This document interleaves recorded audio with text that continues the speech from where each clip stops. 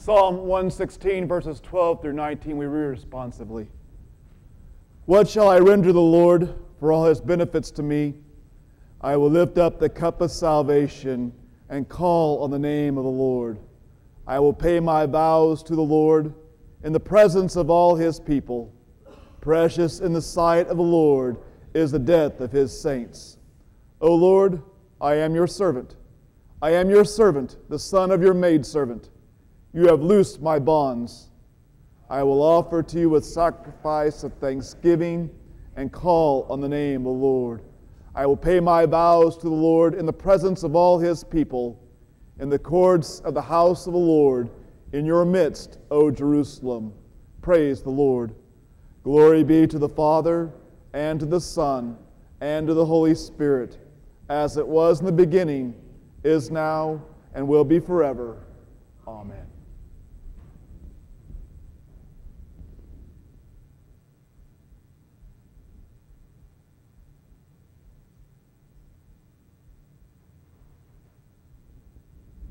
Please rise.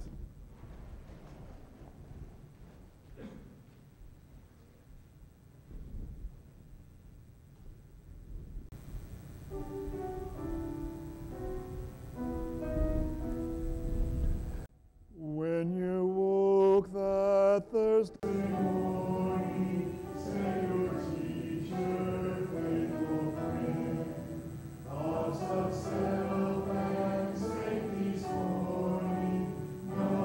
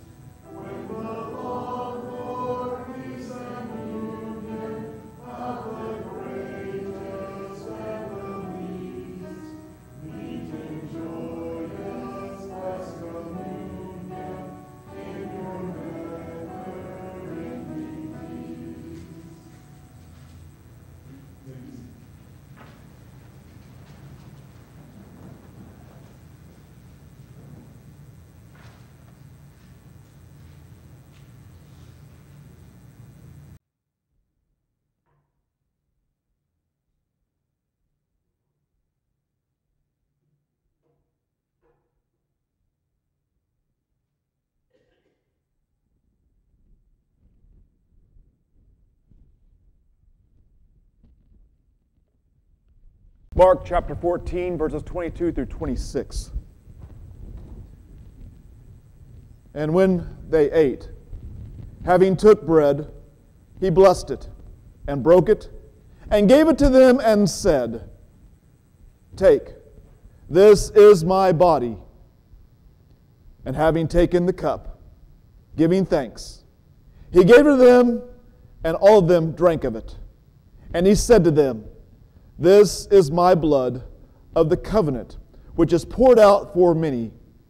Truly I say to you, that never again will I drink of this fruit of the vine until that day when I will drink it new in the kingdom of God. And having sung a hymn, they went out to the Mount of Olives.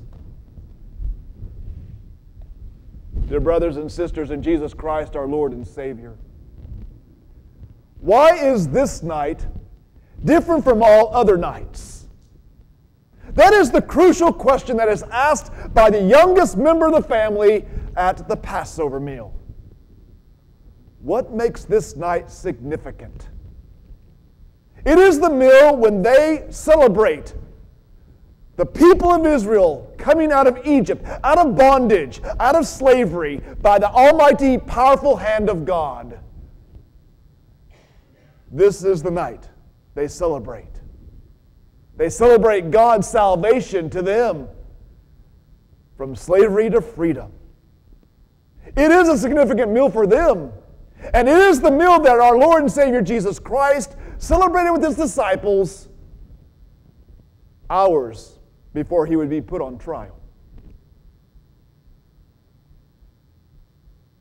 So Jesus and His disciples gathered together in the upper room. And it is there when Jesus proceeds to give to us today another significant meal. He takes the bread, blesses it, breaks it, and gives it to the disciples and says, This is my body. He then takes the cup, giving thanks, and He gives it to them all to drink. And He says, This is the blood of the covenant, which is poured out for many. This is a significant meal. And it is not a matter of what we're actually doing here. It's a matter of what we are receiving here. We are receiving the very body and blood of our Lord and Savior Jesus Christ. The very body and blood of our God, who created us, who redeemed us from our sins, and gives us everlasting life. Yes, meals are important to us as human beings. Bread and water, food and drink, they are what keep us alive upon the face of this earth. And we remember who it is that gives these things to us. It is our almighty, powerful God. So we receive this evening, once again, bread and wine. We receive in with and under that bread His body, given for us into death for the forgiveness of our sins. We will receive in His blood poured out for us for the forgiveness of our sins. And in this significant meal, our sins are forgiven. Yes, all the times we take this meal for granted, all the times we go through the motion, receiving the bread and the body of the Lord and the blood and the wine of the Lord, when we take it for granted, not even thinking about it, it is forgiven. Our God covers our sins with His blood. A significant meal for us this evening as we contemplate our Lord's passion, His suffering, His death for us, that we are now His people. As we will once again hear the words of the Old Testament reading, which are sounding quite strange to our ears, people living in the Western Hemisphere, people living in the 21st century, we will hear those words of Moses and the people of Israel at the time of the sacrifice. He will read the words of the covenant with the people, and the people will respond, "We will obey everything you say to us." And then He takes the blood of that sacrifice. Half of it He puts in basins, and the other half he throws upon the altar. Seems like a horrid mess. But that blood that's in the basins, when the people agree with that covenant, it seems to us the strangest thing that Moses does. He takes the blood in that basins and he throws it upon the people, signifying the covenant that God has with us by the shedding of blood, the forgiveness of sins. For us this evening, we will receive our Lord's body in with and under that bread, and we'll receive our Lord's blood in with and under that wine to give us forgiveness of our sins and strength for a holy life. For a life not taking Him for granted, a life in praise and glory for Him and Him alone. A significant meal indeed. As we hear the words of Jesus say that this was the last time that He will partake of this meal with His disciples,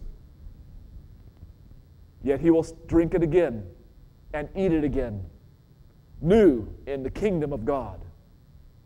And it brings us also to the Old Testament lesson once again, when Moses and the children of Israel, the elders of the people, go up and see God face to face.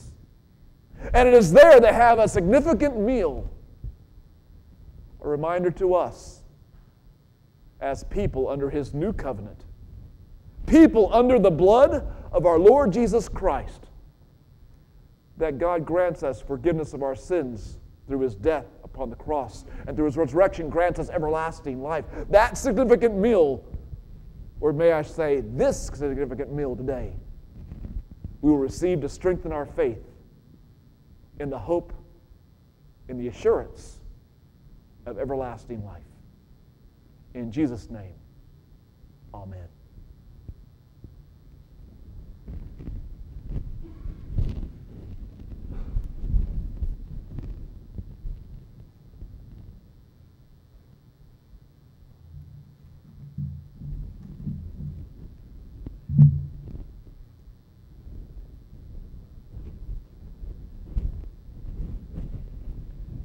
In the name of the Father, and of the Son, and of the Holy Spirit.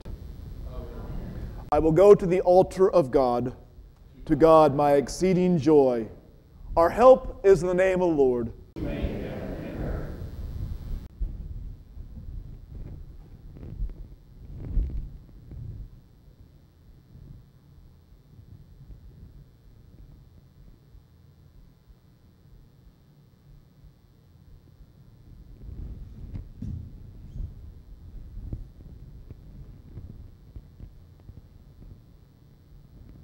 O Almighty God, merciful Father, I, a poor miserable sinner, confess unto you all my sins and iniquities with which I have ever offended you, and justly deserve your temporal and eternal punishment.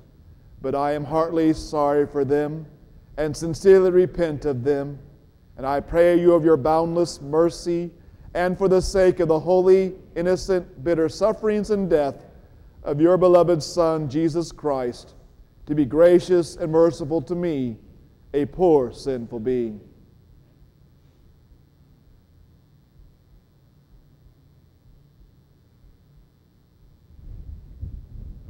Upon this, your confession, I, by virtue of my office as a called and ordained servant of the Word, announce the grace of God to all of you. And in the stead and by the command of my Lord Jesus Christ, I forgive you all your sins. In the name of the Father, and of the Son, and of the Holy Spirit. Amen.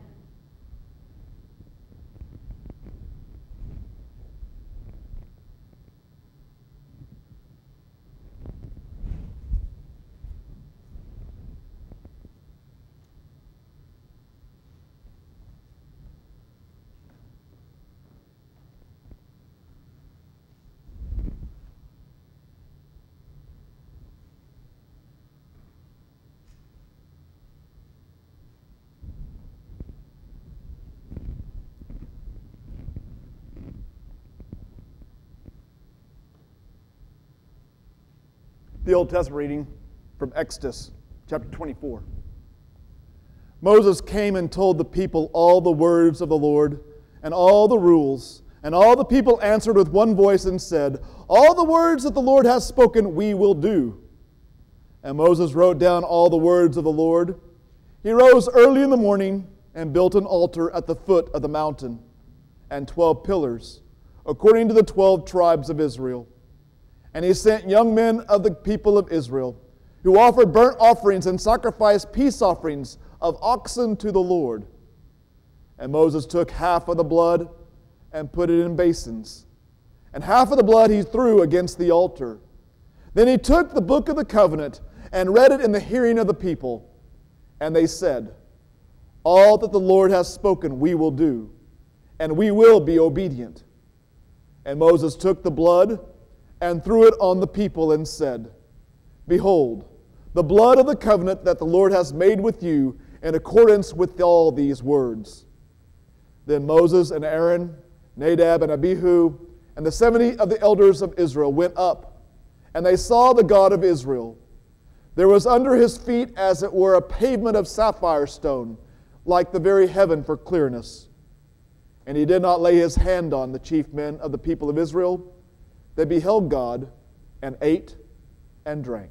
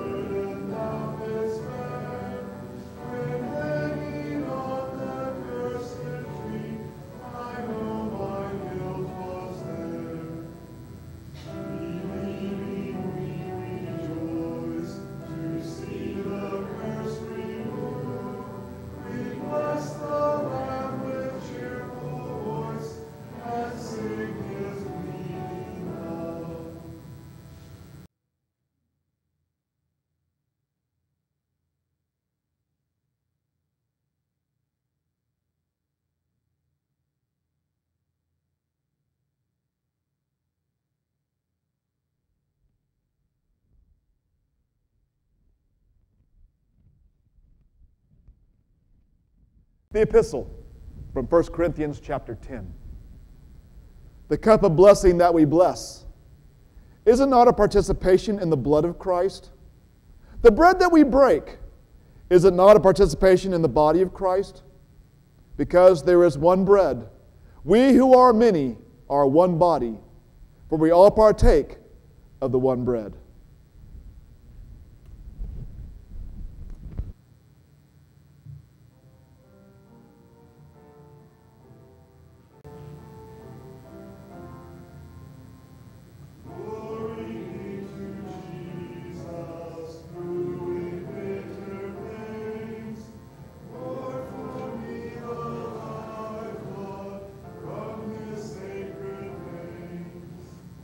Grace and life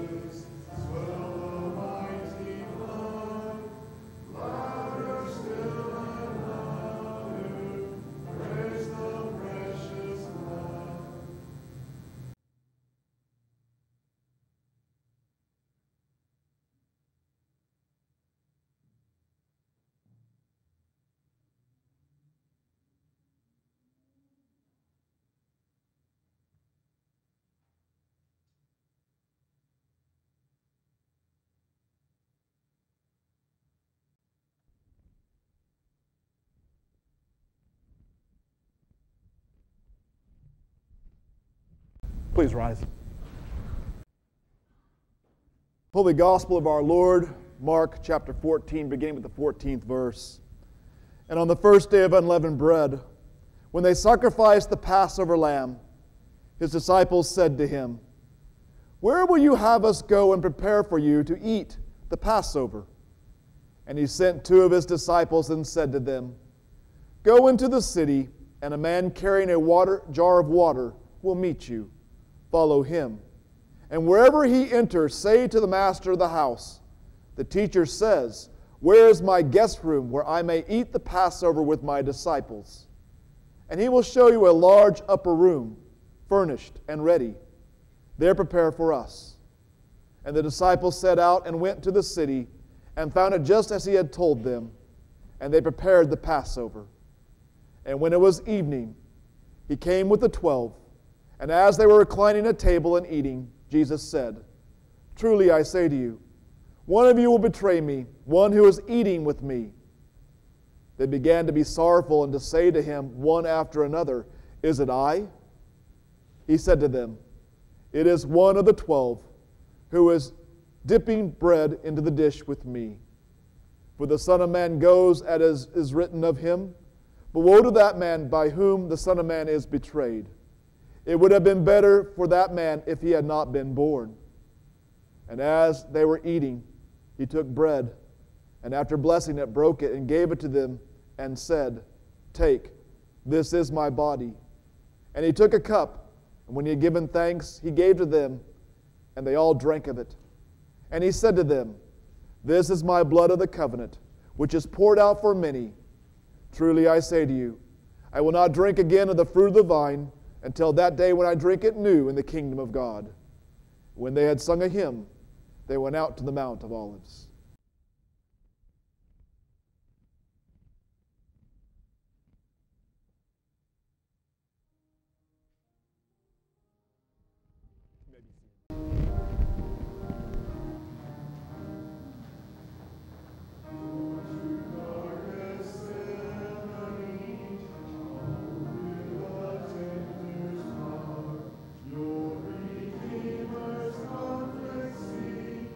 Watch with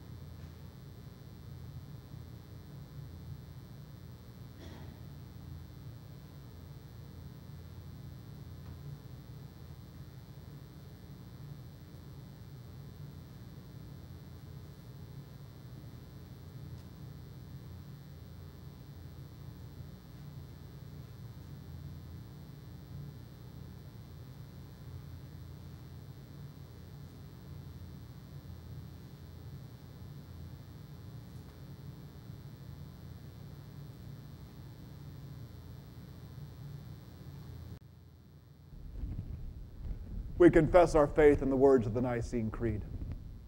I believe in one God, the Father Almighty, maker of heaven and earth, and of all things visible and invisible, and in one Lord Jesus Christ, the only begotten Son of God, begotten of his Father before all worlds, God of God, light of light, very God of very God, begotten, not made, being in one substance with the Father, by whom all things were made, who for us men and for our salvation came down from heaven, and was incarnate by the Holy Spirit of the Virgin Mary, and was made man, and was crucified also for us under Pontius Pilate.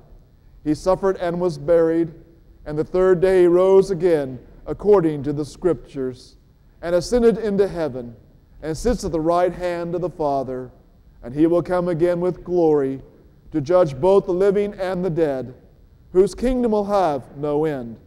And I believe in the Holy Spirit, the Lord and giver of life, who proceeds from the Father and the Son, who with the Father and the Son together is worshipped and glorified, who spoke by the prophets. And I believe in one holy Christian and apostolic church. I acknowledge one baptism for the remission of sins, and I look for the resurrection of the dead and life for the world to come. Amen.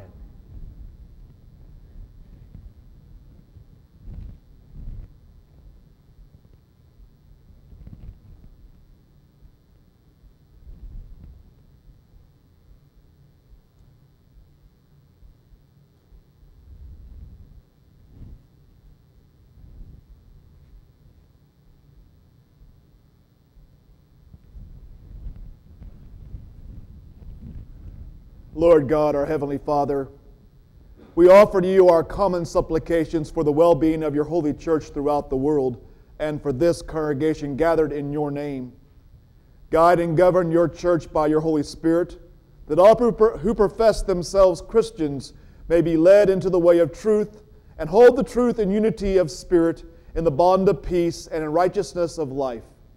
As your Son, our Lord Jesus, commanded us, enable us to love one another in sincerity and in truth. Be merciful to all who are in authority over us. Supply them with your blessing, that they may be inclined to your will and walk according to your commandments. Preserve all who travel. Satisfy the wants of your creatures, and help those who call upon you in any need, that they may have patience in the midst of suffering, and according to your will be released from their afflictions. We praise you for the abundant mercy that you so richly have provided us, blessing us not only with daily bread for our bodies, but also with heavenly food for our souls. Grant that your living and powerful word abide in our hearts. Let your holy angels be with us, that the evil foe may have no power over us. Deliver and preserve us in the saving faith, and grant your blessing upon us all, through your Son, Jesus Christ our Lord, who lives and reigns with you and the Holy Spirit, one God, now and forever. Amen. Taught by our Lord, we are bold to pray. Our Father who art in heaven, hallowed be thy name. Thy kingdom come, thy will be done on earth as it is in heaven. Give us this day our daily bread, and forgive us our trespasses, as we forgive those who trespass against us. And lead us not into temptation, but deliver us from evil.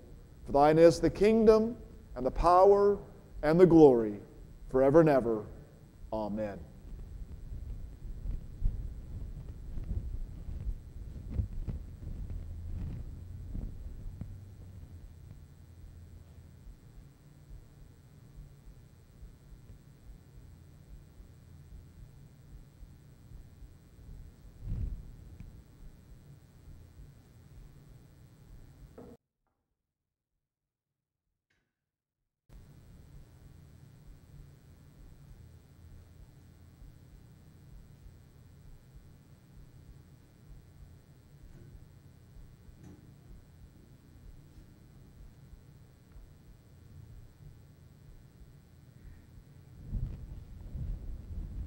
I exhort you in Christ that you give attention to his testament in true faith. And above all, take to heart the words with which he presents to us his body and blood for our forgiveness. that you take note of and give thanks for the boundless love that He showed us when He saved us from the wrath of God, sin, death, and hell by His blood, and that you then externally receive the bread and the wine, that is, His body and blood, as a guarantee and as a pledge. Let us then in His name, according to His command, and with His own words, administer and receive the testament.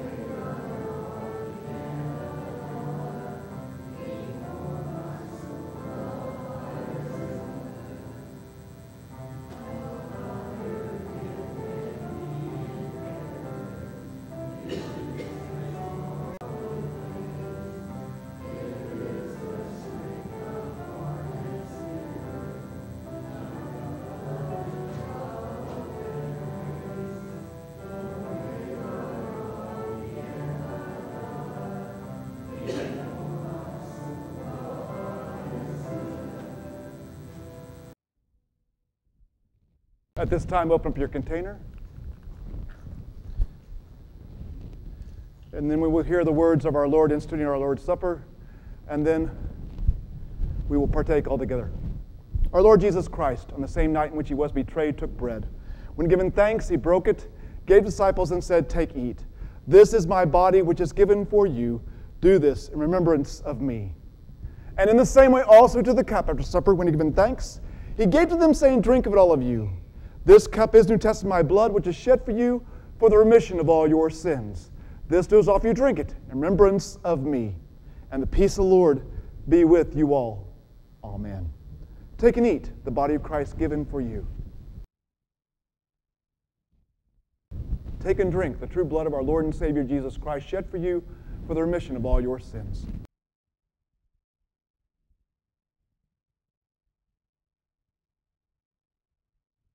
And now the body and blood of our Lord and Savior Jesus Christ strengthen and preserve you, keep you steadfast in the true faith and life everlasting, and the peace of the Lord be with you always. Amen.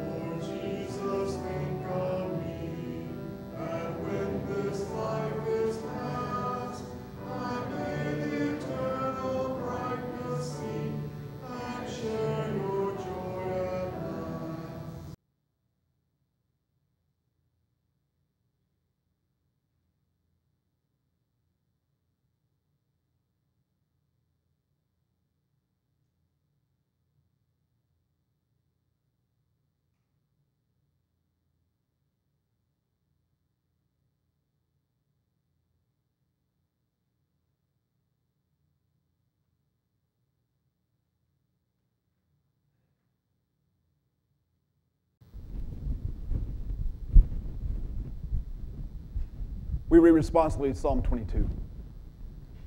My God, why have you forsaken me? Why are you so far from saving me from the words of my groaning? O my God, I cry by day, but you do not answer, and by night, but I find no rest. Yet you are holy, enthroned on the praises of Israel. In you our fathers trusted. They trusted, and you delivered them. To you they cried and were rescued. In you they trusted and were not put to shame. But I am a worm and not a man, scorned by mankind and despised by the people. All who see me mock me. They make mouths at me. They wag their heads. He trusts in the Lord. Let him deliver him. Let him rescue him, for he delights in him. Yet you are he who took me from the womb. You made me trust at your mother's breast. On you was I cast from my birth, and from my mother's womb you have been my God. Be not far from me, for trouble is near, and there is none to help. Many bulls encompass me. Strong bulls of Bashan surround me. They open wide their mouths at me like a ravening and roaring lion. I am poured out like water, and all my bones are out of joint. My heart is like wax. It is melted within my breast. My strength is dried up like a potsherd, and my tongue sticks to my jaws. You lay me in the dust of death. For dogs, a company of evildoers encircles me. They have pierced my hands and feet. I can count all my bones. They stare and gloat over me. They divide my garments among them, and for my clothing they cast lots. But you, O Lord, do not be far off. O you, my help, come quickly to my aid. Deliver my soul from the sword, my precious life from the power of the dog. Save me from the mouth of the lion. You have rescued me from the horns of the wild oxen. I will tell of your name to my brothers. In the midst of the congregation, I will praise you. You who fear the Lord, praise him. All you offspring of Jacob, glorify him, and stand in awe of him, all you offspring of Israel. For he has not despised or abhorred the afflicted of the affliction, and he has not hidden his face from him, but has heard when he cried to him. From you comes my praise in the great congregation. My vows I will perform before those who fear him. The afflicted shall eat and be satisfied. Those who seek him shall praise the Lord. May your hearts live forever. All the ends of the earth shall remember and turn to the Lord, and all the families of the nations shall worship before you. For kingship belongs to the Lord, and he rules over the nations. All the prosperous of the earth eat and worship. Before him shall bow all who go down to the dust, even the one who could not keep himself alive. Posterity shall serve him. It shall be told of the Lord to the coming generation. They shall come and proclaim his righteousness to a people yet unborn, that he has done it.